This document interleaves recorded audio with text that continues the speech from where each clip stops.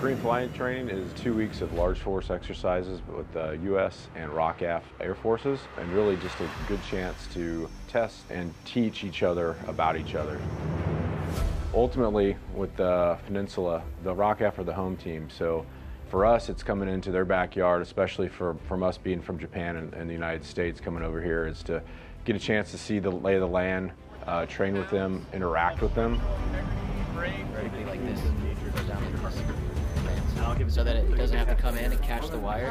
With them being the home team and being able to teach us about that, and then we come in with our tactics, and the ROK-U.S. and the United States forces be able to work together on the defense of the South Korean people is ultimately the goal.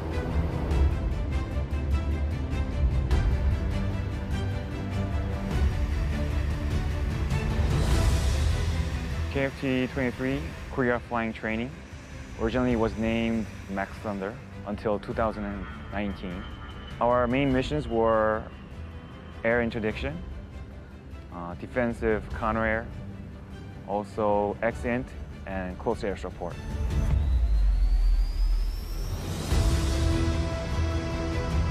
For this year, it was more special because the U.S. Marine Corps participated.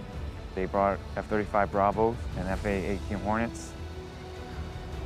Flying with F-35 Bravos and FA-18s was unique, and then it was really a new experience for me to learn how those fighters execute the missions, how they achieve the objectives and mission goals. We're dedicated, we're devoted, we have this fighting spirit.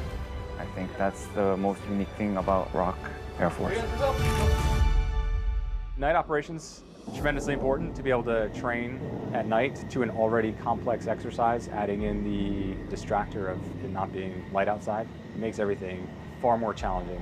We'd love the opportunity to come back here. We'd love the opportunity to fly here routinely out of Gwanju, Osan, Kunsan, you name it, and we would go back at a moment's notice if given the opportunity.